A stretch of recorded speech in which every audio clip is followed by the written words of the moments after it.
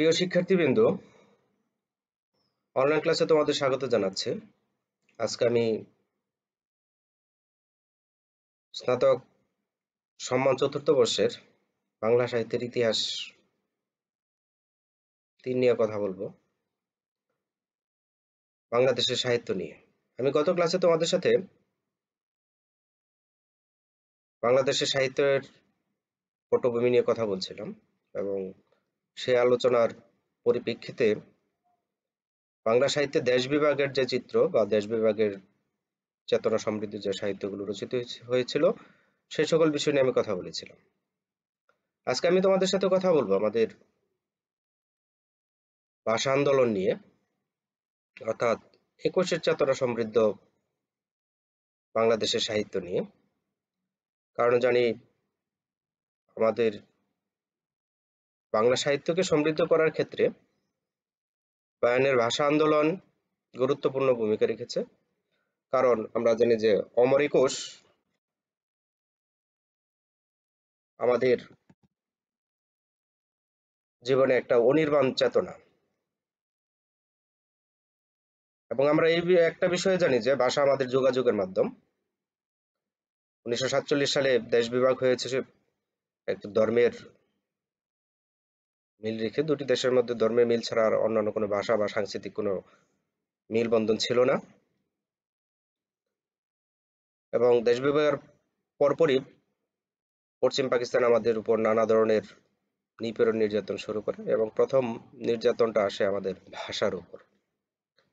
কারণ একটি জাতির ভাষাকে বিনষ্ট করে দিতে পারলে ওই জাতিকে খুব সুন্দরভাবে বা আরামে শাসন এবং শোষণ করা যাবে, এই একটা প্রচেষ্টা পাকিস্তানিদের ছিল। কারণ আমরা জানি আমাদের এই চেতনা, অর্থাৎ 21-এর চেতনা 52 সালে আমাদের সংগ্রামী করে তুলেছে, এবং এই চেতনা আমাদের যে ভেতরের যে জাতিসত্তা বা জাতীয়তা বোধ জাগ্রত করতে প্রণোদনা দিয়েছে। এবং আমরা জানি এই 21-এর চেতনার পরিণতি হয়েছে আমাদের মুক্তিযুদ্ধের চেতনায় গিয়ে শেষ হয়েছে, এবং তার ফলশ্রুতিতে আমরা কি পেয়েছি? আমাদের গৌরবময় স্বাধীনতা। এটা আমাদের ঐতিহাসিক একটা অর্জন। 21 আমাদের কেবল যে মুখের ভাষা প্রতিষ্ঠা করেছে তাই না, দিয়েছে দেশপ্রেমের মহান আবেগ। তাছাড়া আমরা বলতে পারবো যে আমাদের করেছে অসাম্প্রদায়িক জাতীয়তাবাদী জীবনবোধ, দিয়েছে দৃঢ় প্রতিজ্ঞা নিয়ে এগিয়ে চলার প্রাণ শক্তি। কারণ 21-এ আমরা সফল হয়েছি বলেই আমরা আজ স্বাধীন সার্বভৌম বাংলাদেশ পেয়েছি। আমাদের এই বাংলা সাহিত্যে বা সাংস্কৃতিক চেতনা বিকাশের 21শে ফেব্রুয়ারি যেন হাজার তারের এক বীণা। তাতে সৃষ্টি হয়েছে অনেক সুর, অনেক ঝংকার। 21-এর বীণায় ঝংকৃত হয়েছে আমাদের ভাষা, সাহিত্যে, সংস্কৃতির বিচিত্র সুর। কারণ আমরা জানি এই 21-ই আমাদেরকে সাহস জুগিয়েছে, প্রেরণা জুগিয়েছে। কারণ পৃথিবীর কোনো জাতিকে তার ভাষা প্রতিষ্ঠা করার জন্য বুকে রক্ত জড়াতে হয়নি, কিন্তু বাঙালি জাতি তার মুখের ভাষা প্রতিষ্ঠিত করতে কিন্তু বুকে রক্ত জড়িয়েছে। আমরা যদি দেখি 21-এর সাহিত্য সাংস্কৃতিক অগ্রগতিতে 21-এর সংকলনগুলির মধ্যে রয়েছে অনন্য ভূমিকা। এবং তোমরা যদি দেখো যে আমাদের বিচিত্র ক্ষেত্রে এর প্রভাব কিন্তু আছে। কারণ আমরা যদি দেখি যে বাংলাদেশের সাহিত্যে ভাষা আন্দোলনের প্রতিফলন এটা বিভিন্ন মাত্রায় বা বহুমাত্রিক ব্যঞ্জনায় ঘটেছে। এটা যেমন আমাদের সাহিত্যে বিভিন্ন অনুষঙ্গ নিয়ে এসেছে, এবং সেগুলোকে যদি আমরা দেখি আমাদের যে কবিতা, উপন্যাস, ছোট গল্প, নাটক এবং অন্যান্য ছড়াতেও আমাদের কিন্তু এই ভাষা আন্দোলনের প্রভাব রয়েছে। এখানে একটা কথা বলে নেওয়া ভালো যে বায়ান্নের ভাষা আন্দোলনের পরে 53 সালে হাসান হাফিজুর রহমান সম্পাদিত 21শে ফেব্রুয়ারি শীর্ষক গ্রন্থের তিনি বলার চেষ্টা করেছেন, একটি মহৎ দিন হঠাৎ কখনো জাতির জীবনে আসে যুগান্তের সম্ভাবনা নিয়ে। কারণ আমরা যদি খেয়াল করি, পূর্ব পাকিস্তানের ইতিহাসে 21শে ফেব্রুয়ারি এমন একটি যুগান্তকারী দিন। কারণ আমি আগে বলেছিলাম যে এই ভাষা প্রতিষ্ঠা করতে আমাদের কিন্তু বুকের তাজা রক্ত জড়াতে হয়েছে। শুধু পাক ভারত উপমহাদেশের ইতিহাসে নয়, 21শে ফেব্রুয়ারি সারা দুনিয়ার ইতিহাসে এক বিস্ময়কর ঘটনা। কারণ সেই ঘটনা কেন, সেটাও আমি তোমাদের বলার চেষ্টা করেছি। দুনিয়ার মানুষ হকচকিত বিস্ময়ে স্তম্ভিত হয়েছে মাতৃভাষার অধিকার রক্ষার জন্য পূর্ব পাকিস্তানের জনতার দুর্জয় প্রতিরোধের শক্তিতে। শ্রদ্ধায় মাথা নত করেছে ভাষার দাবির জন্য পূর্ব পাকিস্তানের এই তরুণদের এই বিশ্ব ঐতিহাসিক আত্মত্যাগে। জাতিগত অত্যাচারের বিরুদ্ধে জনতার গণতান্ত্রিক অধিকারের জন্য দুনিয়া জোড়া মানুষের যুগ যুগব্যাপী যে সংগ্রাম, 21শে ফেব্রুয়ারি তাকে এক নতুন চেতনায় উন্নীত করেছে। এটা বলা হচ্ছে তোমার 21শে ফেব্রুয়ারির সংকলন গ্রন্থে। আমরা যদি আরো দেখি, তৎকালীন পূর্ব পাকিস্তান তথা বর্তমান বাংলাদেশ, আমাদের এই বাংলাদেশে 21শে আবির্ভাব ছিল প্রকৃত প্রস্তাবে একটি যুগান্তরের সূচনা। আমরা যদি বলি, সম্পাদকের ওই ভূমিকাংশে 21শে ফেব্রুয়ারি তথা ভাষা আন্দোলনের মৌল চারিত্র যেমন উন্মোচিত, তেমনি প্রকাশিত এই আন্দোলনের ভবিষ্যৎ বিস্তার প্রভাবের পূর্বাভাস। এই ভাষা আন্দোলন বাঙালিকে দিয়েছে নতুন পথের সন্ধান, নির্মাণ করেছে বাঙালি জাতীয়তাবাদের নতুন সড়ক। আমরা জানি, ভাষাভিত্তিক একটি জাতি হিসেবে বাঙালির ঐতিহাসিক আত্মপ্রকাশের ইতিহাসে 21শে ফেব্রুয়ারি যথার্থই একটি মহত্তম দিন।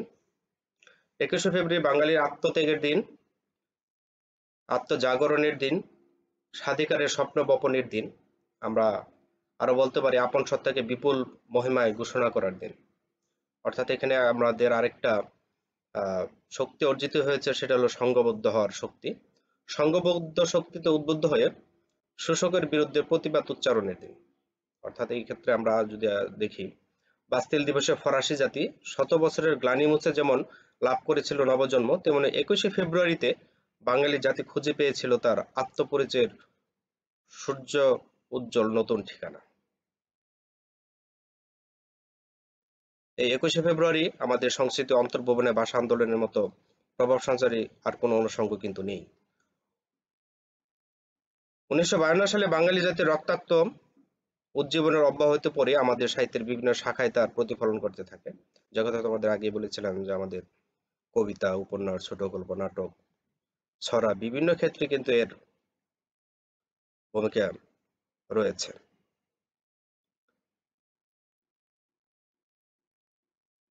এবং এখানে আমরা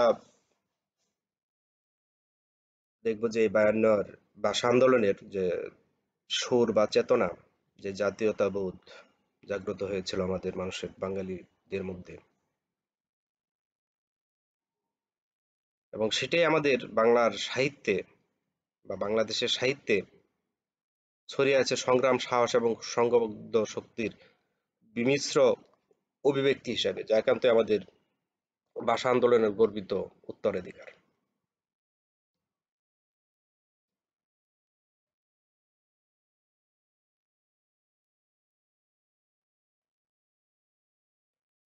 আমরা যদি দেখি আরো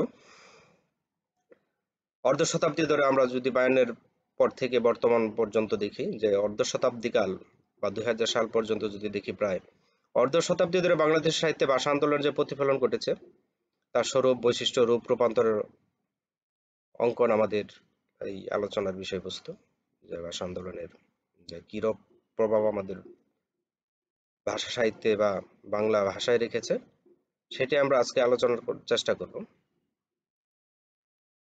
এবং এখানে বিগত অর্ধ শতাব্দীতে বাংলাদেশের সাহিত্যের যে ভাষা আন্দোলনের চারিত্র চেতনা যেভাবে প্রতিফলিত হয়েছে, তার একটা সংক্ষিপ্ত আলোচনা আমি করব। এবং এখানে আমরা দেখব যে আমরা প্রধান কিছু বিষয় নিয়ে আমরা আজকে কথা বলবো। কারণ তোমাদের আগেই বলেছিলাম, যে কোনো জাতির স্বকীয়তা প্রমাণিত হয় তার প্রচলিত ভাষার মাধ্যমে। একটা জাতি কিরূপ, তার স্বাতন্ত্র্য কি, সেটা নির্ভর করে একমাত্র তার ভাষার মাধ্যমেই প্রকাশিত হয়। আমরা তাহলে প্রথমে যদি আহ, বাংলাদেশের কবিতায় যদি দেখি, কবিতায় ভাষা আন্দোলন প্রতিফলিত হয়েছে, এবং সেখানে আমি তোমাদের আগে বলেছিলাম যে হাসান হাফিজুর রহমান সম্পাদিত 21শে ফেব্রুয়ারির গ্রন্থে আহ, প্রায় 11টি কবিতা ছিল। আর এর মধ্যে কিছু প্রধান কবিরা ছিলেন শামসুর রহমান, বোরহানউদ্দিন খান জাহাঙ্গীর, আব্দুল গনি হাজারি, ফজলে লোহানী, আলাউদ্দিন আল আজাদ, আনিস চৌধুরী, আবু জাফর উবায়দুল্লাহ, জামাল উদ্দিন, আতাউর রহমান, সৈয়দ শামসুল হক এবং হাসান হাফিজুর রহমান নিজে। এই যে এইসব কবির সম্মিলিত শব্দস্রোত উদ্ভাসিত হয়েছে 21শে ফেব্রুয়ারি, কালজয়ী তাৎপর্য, সমবায়ী জাগরণ, উজ্জ্বল ভবিষ্যতের অভ্রান্ত ইঙ্গিত আর অত্যাচারের বিরুদ্ধে সংঘ শক্তির প্রতিবাদের উত্তাপ। পাকিস্তানি সামরিক বাহিনীর কর্তৃক দেখা গেছে যে আমাদের আহ, ভাষা আন্দোলনের স্মৃতি রক্ষার্থে 21শে ফেব্রুয়ারির স্মৃতিকে রক্ষার্থে স্মৃতিস্তম্ভ নির্মাণ করা হয়েছে, কিন্তু সেটা ভেঙে ফেলা হয়েছে। এবং এই ভেঙে ফেলার পর আলাউদ্দিন আল আজাদ কবিতা লিখেন স্মৃতিস্তম্ভ, এবং তোমাদের কাছে হয়তো এই কবিতাটি অনেক পরিচিত। বলা হয়েছে, স্মৃতির মিনার ভেঙে এসেছে তোমার, ভয় কি বন্ধু, আমরা এখনো 4 কোটি পরিবার খাড়া রয়েছি তো। যে বিদ কখনো কোনো রাজন্য পারেনি ভাঙতে, হীরার মুকুট নীল পরোয়ানা খোলা তলোয়ার, খুরের জটিকা দোলায় চূর্ণ যে পদপ্রান্তে, যারা বুনি ধান গুনি গুণ টানি আর তুলি হাতিয়ার, হাপড় চালাই সরল নায়ক আমরা জনতা, সেই অনন্য ইটের মিনার।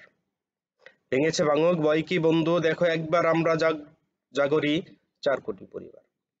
তার মানে শহীদ মিনার ভেঙে ফেলার পর তিনি তার আবেগ প্রকাশ করেছেন, এবং এর মধ্যে আমরা দেখব যে 21শে ফেব্রুয়ারি বাঙালি জাতিকে যে ঐক্যবদ্ধ করেছে, তাদের মধ্যে জাগ্রত হয়েছে যে জাতীয়তাবাদী চেতনা, সেটাই কিন্তু আমরা এই কবিতার মধ্যে দেখতে পাবো। অর্থাৎ আহ,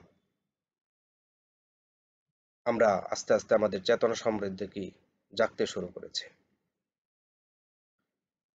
এবং হাসান হাফিজুর রহমান তার অমর একুশে কবিতায় বাঙালির এই আত্মজাগরণের ইতিহাস, বরকত, সালাম, রফিক, জব্বার, এদেরকে তিনি থোকা থোকা জ্বলন্ত নাম হিসাবে উল্লেখ করেছেন। কিভাবে বাঙালির হৃদয়ে বর্ষার ফলার মতো গেঁথে আছে, সেটা আমরা এই ভাষা আন্দোলনের কবিতায় আমরা দেখতে পাই। যে অমর একুশে কবিতায় দেশের এ প্রান্ত থেকে ও প্রান্তে উন্মাতাল করেছে এইসব শহীদদের নাম আমরা রফিক, সালাম, বরকত, জব্বার, এবং আমরা দেখেছি আরো অনেকে নাম না জানা অনেকেই শহীদ হয়েছেন, রক্ত দিয়েছেন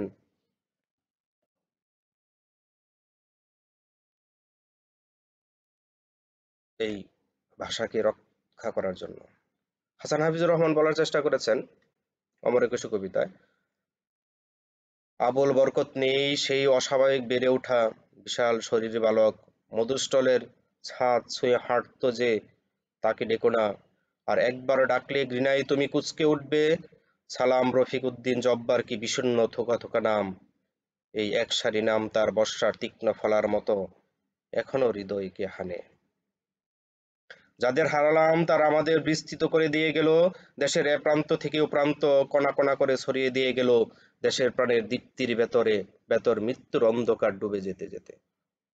আবুল বরকত, সালাম, রফিক উদ্দিন, জব্বার, কি আশ্চর্য, কি বিষণ্ণ নাম, একসার জ্বলন্ত নাম।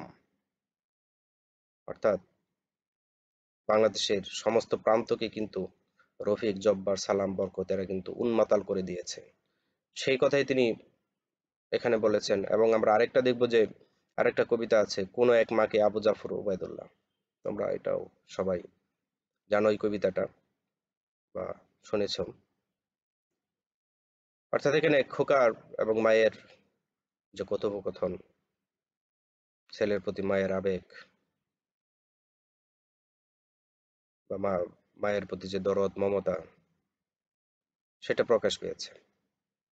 যে শহীদ হয়েছে অর্থাৎ খোকা, মায়ের সন্তান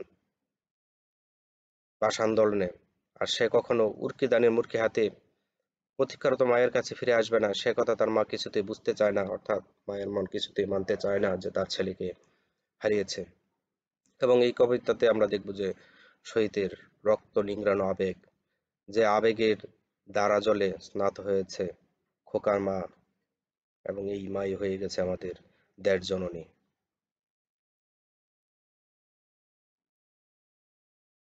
কুমড়ো ফুল শুকিয়ে গেছে, ঝরে পড়েছে ডাটা, পুঁই লতাটা নেতানো, খোকা এলি? ঝাপসা চোখে মা তাকায় উঠোনে উঠোনে, যেখানে খোকার সব শকুনেরা ব্যবচ্ছেদ করে। এখন মার চোখে চৈত্রের রোদ পুড়িয়ে দেয় শকুনিদের, তারপর দাওয়ায় বসে মা আবার ধান বানে। মিন্নি দানের খই বাজে, খোকা তার কখন আসে কখন আসে। এখন মার চোখে শিশির ভোর, স্নেহের রোদে বিটে পড়েছে। তাহলে এখানে আমরা দেখবো যে ছেলে এবং মায়ের যে আবেগ, সেটা আমরা দেখতে পাই।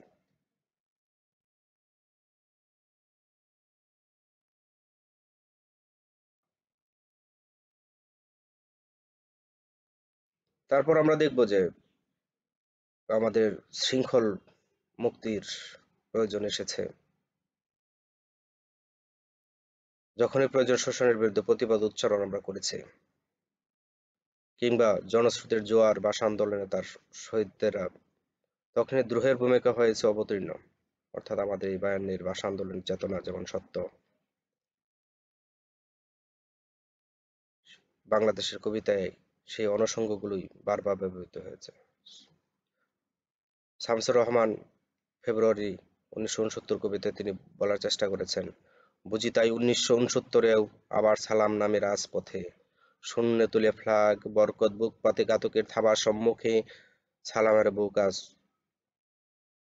উন্মথিত মেঘনা, সালাম চোখ, সালামের চোখ আজ আলোকিত ঢাকা, সালামের মুখ আজ তরুণ শ্যামল পূর্ব বাংলা। অর্থাৎ 69 আমাদের গণ অভ্যুত্থান, কিন্তু আমাদের এই 21শে ফেব্রুয়ারির চেতনা কাজ করেছে। এবং আমরা 21শে ফেব্রুয়ারির 21-এর যে অমর সৃষ্টি আমরা বলি, সেই কবিতা আমরা 21-এর চেতনা দেখতে পাই। মাহবুব-উল আলম চৌধুরী কাঁদতে আসেনি, ফাঁসির দাবি নিয়ে এসেছে। তিনি বলার চেষ্টা করেছেন, এবং তার কবিতায় বাঙালির সম্মিলিত আবেগ আর ঘৃণা, প্রতিশোধ আগুন কবিতায় আমরা দেখতে পাই। এখানে যারা প্রাণ দিয়েছে রমনার ঊর্ধ্বমুখী কৃষ্ণচূড়ার তলায়, যেখানে আগুনের ফুলকির মতো এখানে ওখানে জ্বলছে অসংখ্য রক্তের ছাপ, সেখানে আমি কাঁদতে আসিনি, আজ আমি শোকে বিহ্বল নই, আজ আমি ক্রোধে উন্মত্ত নই, আজ আমি প্রতিজ্ঞায় অবিচল। আবার আমরা মহাদেব সাহার 21-এর গান কবিতায়ও আমরা এই 21-এর চেতনা দেখব। অর্থাৎ 21 মানে আমাদের মাথা নত না করা, 21 আমাদের হয়ে উঠেছে স্বপ্ন আর সম্ভাবনার প্রতীক। সেই কথায় তিনি বলেছেন যে 21-এর কবিতা আমাদের সম্ভাবনার যে প্রতীক, সে কথা আমরা মহাদেব সাহার কবিতায় দেখতে পাবো। 21-এর গান তিনি বলার চেষ্টা করেছেন, 21 মানেই আসছে স্বপ্ন, আসছে ভবিষ্যৎ, আসছে 21 মানে অতীত নয় আগামী, মৃত্যু নয় জন্ম, 21 মানে শহীদের পায়ের শব্দ, 21 মানে অজর অমর অবিনশ্বর। আমরা তারপর 50-এর দশকের যে 50-60-এর দশকে যে পাকিস্তানি সামরিক বাহিনীরা আমাদের উপর অত্যাচার করেছে, সেই কথাও আমরা দেখতে পাবো। এবং সেই কালকে কবিরা ধরে রেখেছেন স্মৃতি হিসাবে। খন্দকার আশরাফ হোসেন বলার চেষ্টা করেছেন, কবি ও কুকুরদের এখানে আসতে দিও না, আমাদের সুখের নিদ্রায় ওরা বড় উৎপাত, কবি ও কুকুরদের দূরে রাখো, বিশেষত এই মাসে। ওরা শুধু কবরের মাটি খুঁড়ে বেদনা জাগাতে ভালোবাসে, মাটিতে ভাইয়ের লাশ পচে গিয়ে কবে যেন নিমিষে নিঃশেষ, তাদের দেহের মেদ সকল লাবণ্য মিশে হয়েছে উর্বর, এ বাগান হায় আমাদের এই জীবনের সকল বাগান, কবি ও কুকুরদের এইখানে আসতে দিও না। ওদের নখরে শুধু উঠে আসে স্মৃতির কবর থেকে মৃত ভাইয়ের বোনের লাশ, আমাদের সমাহিত স্মৃতির কাফন। অর্থাৎ কারণ কবিদের দূরে রাখতে চেষ্টা বলেছেন, কারণ এরা আমাদের অতীতকে স্মরণ করিয়ে দেয়, অতীতকে মনে করিয়ে দেয়। এই জন্য কবিদের আমাদের এই একুশের চেতনায় আমাদের একুশকে স্মরণ করিয়ে দিবে, বেদনাকে জাগ্রত করবে, সেজন্য কবিদেরকে দূরে রাখতে তিনি বলেছেন। তারপর আমরা দেখব শামসুর রহমানের বর্ণমালা। দুঃখিনী বর্ণমালা কবিতাতেও আমাদের এই ভাষা আন্দোলনের প্রভাব রয়েছে। অর্থাৎ বাংলা ভাষা বর্ণমালা নিয়ে অনেক কবিতা লেখা হয়েছে, তার মধ্যে অন্যতম উল্লেখযোগ্য হলো আমাদের এই শামসুর রহমানের বর্ণমালা, আমার দুঃখিনী বর্ণমালা। নক্ষত্রপুঞ্জের মতো জল জলে পতাকা উড়িয়ে আছে আমার সত্তায়, এ আমার আখি তারা ভূমি উন্মিলিত সর্বক্ষণ জাগরণে। এখন তোমাকে ঘিরে ইতর বেলেল্লাপনা চলছে বেদম, এখন তোমাকে নিয়ে খ্যাংরা নোংরামি, এখন তোমাকে ঘিরে খিস্তি খেবরের পৌষ মাস, তোমার মুখের দিকে আজ আর তাকানো যায় না, তাকানো বর্ণমালা আমার দক্ষিণী বর্ণ। আবার আমরা দেখব যে সৈয়দ শামসুল সৈয়দ আলী আহসানের আমার পূর্ব বাংলা কবিতাতেও আমাদের ভাষা আন্দোলনের ভিন্নতর মাত্রা প্রতিফলিত হয়েছে। কবিতার এই শরীরে মর্মে উৎকীর্ণ হয়েছে আমাদের দেশের প্রতি আমাদের কবিদের গভীর অনুরাগের ছবি। প্রকৃতি এবং মানুষের মিলিত সংগ্রামের মধ্য দিয়ে গড়ে উঠেছে আমাদের এই প্রিয় জন্মভূমি, সেই চিত্রই তিনি তার কবিতায় বলার চেষ্টা করেছেন। আমার পূর্ব বাংলা একগুচ্ছ স্নিগ্ধ অন্ধকারের তমাল, অনেক পাতার ঘনিষ্ঠতায় একটি প্রগাঢ় নিকুঞ্জ, সন্ধ্যার উন্মেষের মতো, সরোবরে অতুলের মতো, কালো মেঘে মেঘের সঞ্চয়ের মতো, বিমুক্ত বেদনার শান্তি। আবার আমরা দেখব আচার্য চৌধুরী তিনি বলার চেষ্টা করেছেন যে আমরা যে বাঙালি সংস্কৃতি এবং ঐতিহ্য নিয়ে দাঁড়িয়ে আছি, আমাদের প্রাণের ভাষা বাংলা, তিনি বলার চেষ্টা করেছেন ফাগুন এলেই পাখিটাকে থেকে থেকেই ডাকে, তাকে তোমরা কোকিল বলবে বলো, আমি যে তার নাম রেখেছি আশা, নাম দিয়েছি ভাষা, কত নামেই তাকে ডাকি, মেটে না পিপাসা। আব্দুল লতিফ তিনিও ভাষা আন্দোলনের প্রেক্ষাপটে কবিতা লিখেছেন। তার যদি বলি আমরা, ওরা আমার মুখের কথা কাইরা নিতে চায়, ওরা কথায় কথার শিকল পরায় আমার হাতে পায়। অর্থাৎ এই সকল মানে গুরুত্বপূর্ণ পংক্তি তারা রচনা করেছেন, যেগুলো আমাদের এই ভাষা আন্দোলনের গণমানসকে উজ্জীবিত করেছে। তার স্বতঃস্ফূর্ত চেতনা বা প্রভাব কিন্তু আমরা দেখতে পাই। আর আমরা তো গানের গানের গানেও দেখেছি যে আমাদের এই ভাষা আন্দোলনের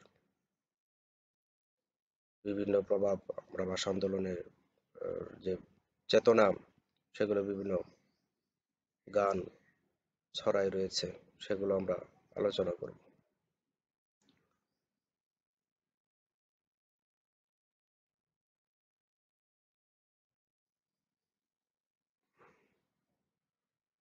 এবং এখন আমরা কবিতার পরবর্তীতে আমরা দেখব উপন্যাসে ওই ভাষা আন্দোলনের বহুমাত্রিক প্রভাব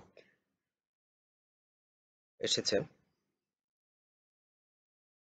ভাষা আন্দোলনকে কেন্দ্র করে বিভিন্ন উপন্যাস শিল্পিত হয়েছে, সংঘবদ্ধ যে বাঙালির প্রতিবাদী আন্দোলন, সেটা আমরা দেখতে পাই।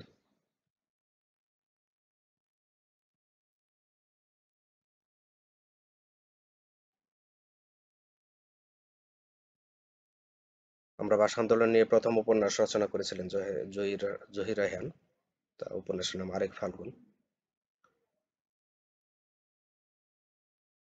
এবং এই উপন্যাসে ভাষা আন্দোলনের উপন্যাস হিসেবে যুগান্তর সৃষ্টি এবং একই সঙ্গে যুগোত্তীর্ণ নির্মাণ হয়েছে। সামরিক শাসনের নিগ্রহের মধ্যে বাস করেও আমরা একুশের যে মর্মকুশ উচ্চারিত হয়েছে, সেটা আমরা দেখব যে আমাদের আরো সাহসী করেছে। বিশেষ করে এখানকার যে চরিত্রগুলো, আসাদ, মোমিন, রসুল, সালমা, এদের অভিচিত্তে আমরা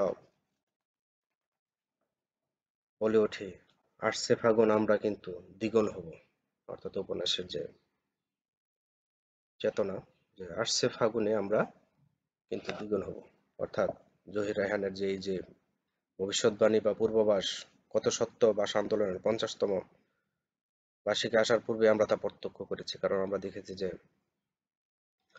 21শে ফেব্রুয়ারি শুধু আমাদের বাংলাদেশের নয়, বিশ্বের আর অন্যান্য দেশও কিন্তু একই সাথে ভাষা আন্দোলনকে স্বীকৃতি দিয়েছে। তারাও আমাদের সাথে সাথে আন্তর্জাতিক মাতৃভাষা দিবস হিসেবে উদযাপন করছে, অর্থাৎ ইউনেস্কো আমাদের আন্তর্জাতিক মাতৃভাষা দিবসকে স্বাগত জানিয়েছে আন্তর্জাতিক মাতৃভাষা হিসেবে। বিশ্বের অন্যান্য দেশও কিন্তু এই আমাদের মহান ভাষা শহীদদের কিন্তু স্মরণ করছে।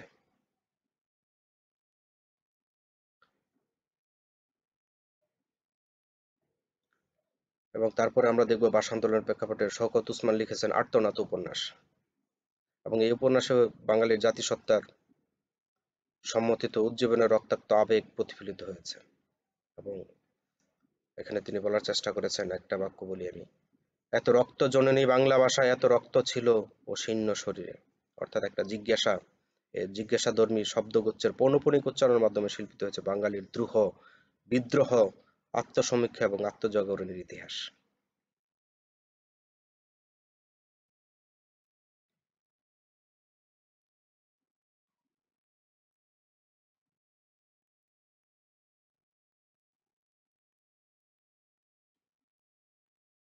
এবং এখানে আমরা দেখব যে যে উপন্যাসের যে কুরাস আছে, পুত্রহারা পিতার দীর্ঘশ্বাস এবং আর্তনাদের সঙ্গে একাত্ম হয়েছে বাঙালি মুক্তি সংগ্রামের রক্তাক্ত দ্বারা।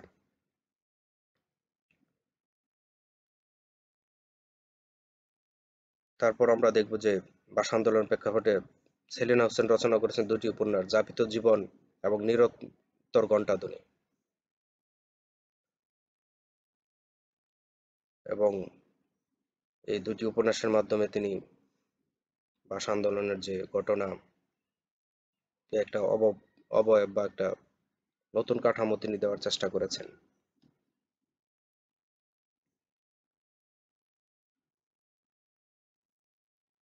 তারপরে আমরা দেখব যে ভাষা আন্দোলনের প্রেক্ষাপটে অনেক গল্প রচিত হয়েছে,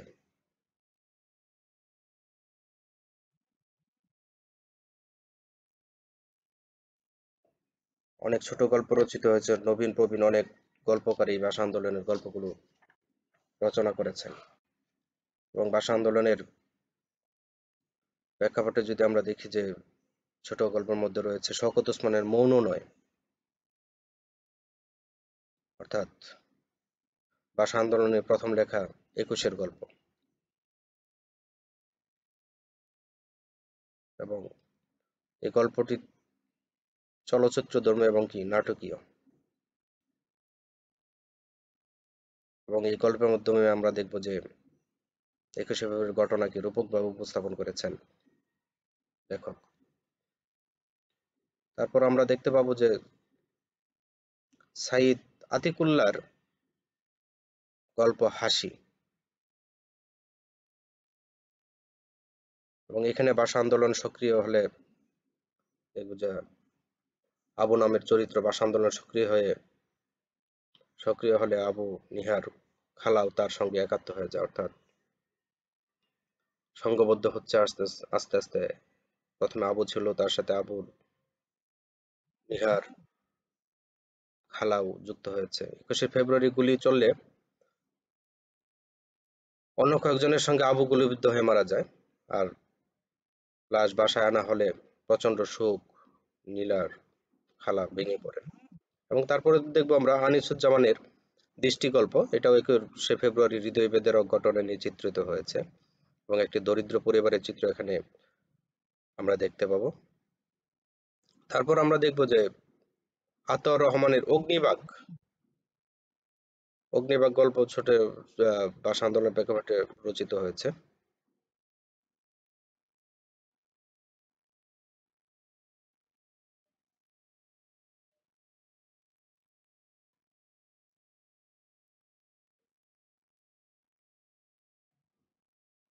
তারপর আমরা দেখতে পাবো যে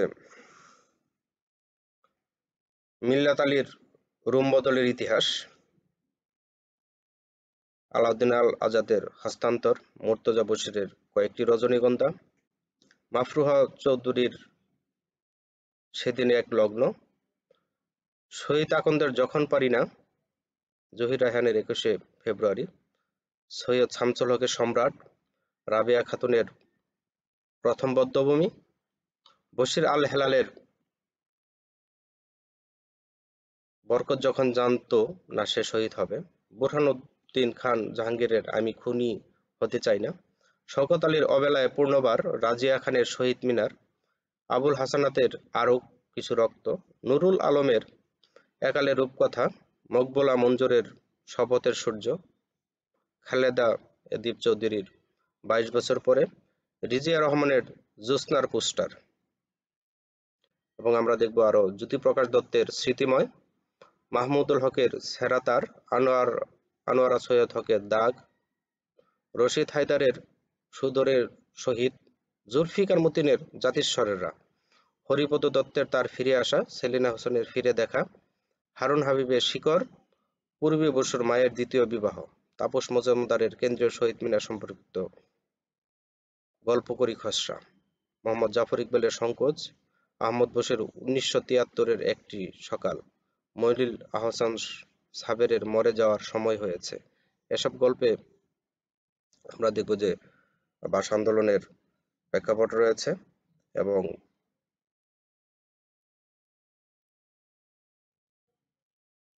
আমরা দেখব যে আমাদের কিভাবে আমাদের সেই শহীদদের স্মরণ করা হয়েছে, তাদের অবদান, তাদের রক্তের মাধ্যমে যে ভাষা প্রতিষ্ঠিত হয়েছে, সে সকল বিষয় অত্যন্ত সুন্দরভাবে বলা হয়েছে।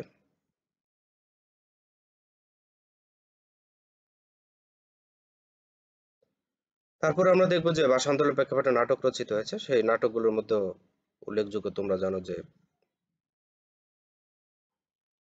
কবর নাটকটি অত্যন্ত গুরুত্বপূর্ণ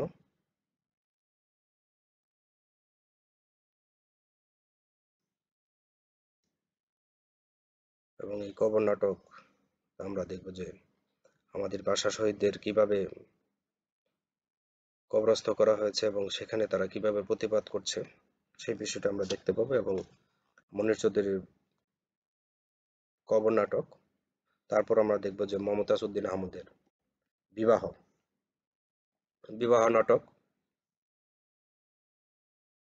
আমরা দেখব যে বিষয় এবং আঙ্গিকের অভিনীত কবর নাটকে অসামান্য নির্মাণ এবং অত্যন্ত স্বল্প পরিসরে আমাদের জাতিসত্তার সম্মিলিত জাগরণের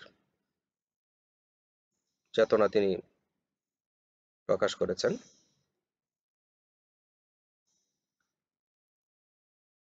নাটক সংলাপে বলা হচ্ছে, নেতা কে, তুমি কে?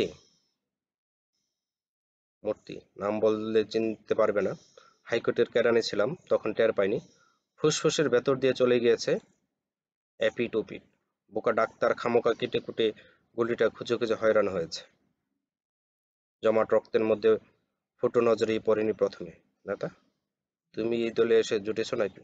মূর্তি, গুলি দিয়ে গেঁথে দিয়েছিলাম, ইচ্ছে করলেও আগলা হতে পারবে না। এরকম ডায়লগ তিনি দেওয়া ডায়লগ সংযোজন করেছেন। তারপরে আমরা দেখব মমতাজ উদ্দিন আহমদের বিবাহ নাটকেও ভাষা আন্দোলনের প্রভাব রয়েছে। এবং আমরা তারপর দেখব যে বিভিন্ন প্রবন্ধে ভাষা আন্দোলনের আমরা চেতনা দেখতে পাই, ভাষা আন্দোলন নিয়ে বক্তব্য দেওয়া হয়েছে এবং ভাষা আন্দোলন নিয়ে তাদের লেখকদের সুচিন্তিত মতামত দিয়েছেন। এগুলোর মধ্যে উল্লেখযোগ্য হলো আবুল হকের ভাষা আন্দোলন আদি পর্ব। এবং আমরা দেখব যে বদরুদ্দিন ওমরের ভাষা আন্দোলন ও অন্যান্য প্রসঙ্গ, বশির আল হেলালের ভাষা আন্দোলনের ইতিহাস, রফিকুল ইসলামের শহীদ মিনার ও বাংলা ভাষা সাহিত্য সাংস্কৃতিক আন্দোলন, হায়াত মাহমুদের ওমর একুশে, মোস্তফা নুরুল ইসলামের মাতৃভাষা চেতনা ভাষা আন্দোলন, হুমায়ুন আজাদের ভাষা আন্দোলনের সাহিত্যিক পটভূমি, আহমদ রফিকের ভাষা আন্দোলন, ইতিহাস ও তাৎপর্য। তারপর দেখবো আমরা ভাষা আন্দোলনের কিছু স্মৃতি ও কিছু জিজ্ঞাসা। শামসুল আলম সাঈদের বাঙালি জীবনে ২১, আবুল আহসান চৌধুরীর বাংলাদেশের সাহিত্য, সংস্কৃতি ও ভাষা আন্দোলন, বশির আল হেলালের ভাষা আন্দোলনের এই মোহনায়।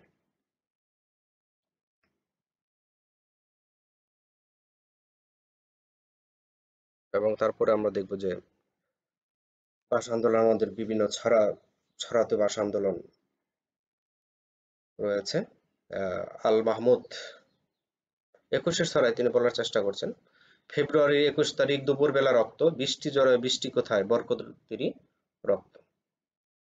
তারপর আমরা দেখব যে আব্দুল গাফফার চৌধুরী ২১শে ফেব্রুয়ারি তিনি গান বা কবিতা আমরা বলতে পারি গান রচনা করেছেন। সেখানে এসেছে, আমার ভাইয়ের রক্তে রাঙানো ২১শে ফেব্রুয়ারি আমি কি ভুলিতে পারি। সিকান্দর আবু জাফর ২১শে ফেব্রুয়ারি গানে লিখেছেন, কালো পতাকায় প্রাচীর পত্রে অশ্রুতরল রক্তরঙের লিপি, ক্রোধে ঘৃণার বয়াল বিস্ফোরণ ২১শে ফেব্রুয়ারি। অর্থাৎ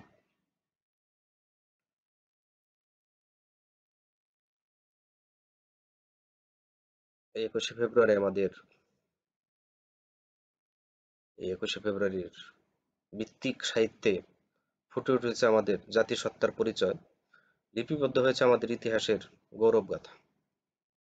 আর একুশে সাহিত্যই বা বাংলাদেশের ২১শে সাহিত্যে নতুন কালে নতুন পরিবেশে আমাদের সাহিত্যের মূলধারা হয়ে অর্জন করেছে নব নব মাত্রা।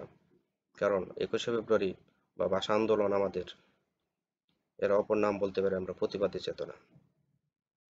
অর্থাৎ এই ভাষা আন্দোলনের যে মর্যাদা রক্ষার সাথেই সব সরব হয়েছে আমাদের প্রতিবাদ, আমাদের মনের সুপ্ত ধর্মনিরপেক্ষতা, গণতান্ত্রিক স্বাধিকারের আকাঙ্ক্ষা। এবং এই ভাষা আন্দোলনের প্রেক্ষাপটে যে রূপটি দেখি সেটা কিন্তু আজ না, সেই লাহোর প্রস্তাবের ভিত্তিতে থেকে আমাদের ধর্মের ভিত্তিতে দেশ বিভাগ হয়েছিল।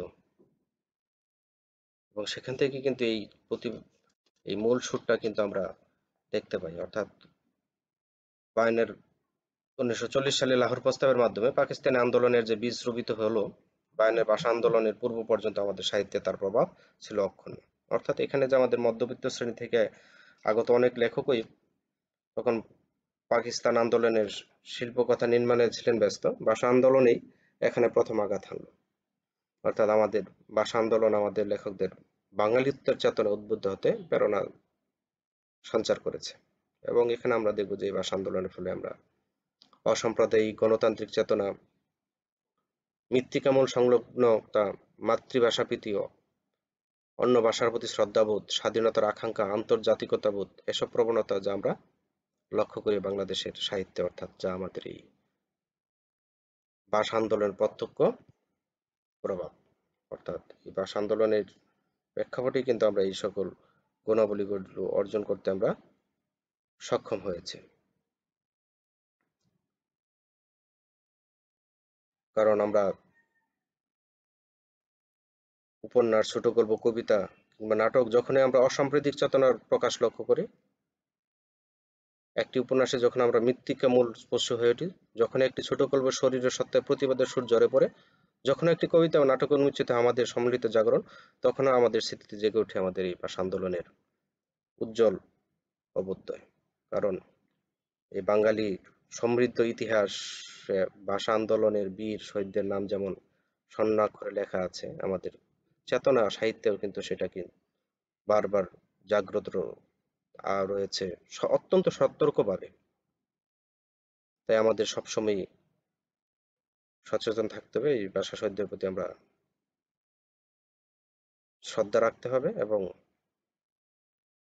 আমাদের যে জাতীয়তাবোধ দিয়েছে, সেই যে প্রতিবাদী চেতনা দিয়েছে, সেই চেতনাগুলো আমাদের যুগ যুগ ধরে কি থাকবে, জাগরিত থাকবে এবং পুষ্পিত হবে আমাদের এই ভাষা আন্দোলনের প্রতিবাদী চেতনা, আগন্তুক যে শিল্প, আগন্তুককালের শিল্পীর কাছে আমরা এটা প্রত্যাশা রাখি, কারণ নতুন নতুন যারা লেখক আসবেন তারাও এর প্রতি কি হবেন, ভাষা আন্দোলনের যে চেতনা, যে মূল বিষয়, সেটা কিন্তু তাদের লেখায় সাহিত্যে অবশ্যই প্রভাবিত হবে। তাহলে আজকের মতো এখানে শেষ করছি আমাদের ভাষা আন্দোলনের প্রভাব বা বাংলাদেশের সাহিত্যে ভাষা আন্দোলনের কি চেতনা ছিল, কি কি সাহিত্য রচিত তা নিয়ে আলোচনা করলাম। আমরা আগামী ক্লাসে আমাদের যে মুক্তিযুদ্ধের চেতনা ভিত্তিক যে সাহিত্য রচিত হয়েছে তা নিয়ে কথা হলো। সে পর্যন্ত তোমরা ভালো থাকো, সুস্থ থাকো। ধন্যবাদ সকলকে।